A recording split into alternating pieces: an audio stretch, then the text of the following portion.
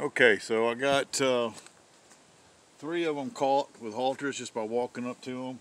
I can pet the little scooter John Mule, but he won't let me put the halter on. He pulls away. I don't want him to get in the habit of thinking he can do that and get away with it, so I'm not going to mess with it. But I can pet his neck, and he comes to me. But when I try to pick up the halter, you know, he just walks away. Nothing big, but I just don't want to get in habit. So we're going to go ahead and rope the other ones. The gray mule, he's just walking around hiding underneath the other ones. I don't want to pressure him so much he runs underneath the 3 that are already tied up. I don't know if you guys can see them over there. But anyway, the buckskin one, he's just not halter broke or nothing, so I knew I was going to have to rope him. But anyway, I don't know how much of this you'll catch. I don't have anybody helping me out here at the moment, so I'm going to go ahead and rope these other 3 up and get halters on there, but maybe you guys will catch something, maybe not. But the reason I'm doing this, and one, I don't want to get them running around and acting crazy, but 2, I just don't want them to get in the habit of thinking that they can keep getting away with me. If they have successful, if I try to touch them, put a halter on, they pull away, they get success. You know, they don't really understand roping, so they don't understand that extension. So when you can just reach out and pluck them from wherever they're at, that gives them some respect for you, and that kind of deal. And the ones that are tied up, they learn that they're not involved in it. They'll start learning that just because the other ones are running, they're not supposed to run. So anyway, so we're going to go ahead and do that. This one should be real easy to rope because he just wants to stand right here. But it's going to probably pull back just a little bit. And anyway, so we'll just get that one first.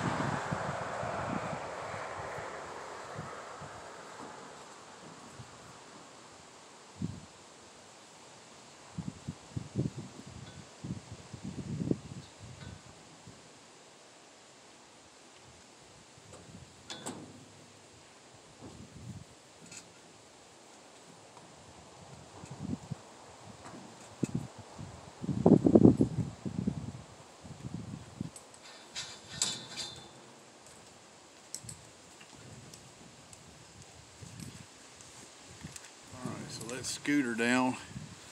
I'll start another one for the next one so the video won't go too long. But anyway, so he learned that he can't be too resistive of the rope. But the most important lesson he just learned was that if he'll just calm down and be still, will get him undone, and I'll solve this problem for him. And his goal is not to get away from me and fight me, but to relax when he gets in a bad situation, and I'll get him out of it. So that's the first thing that he learned right there.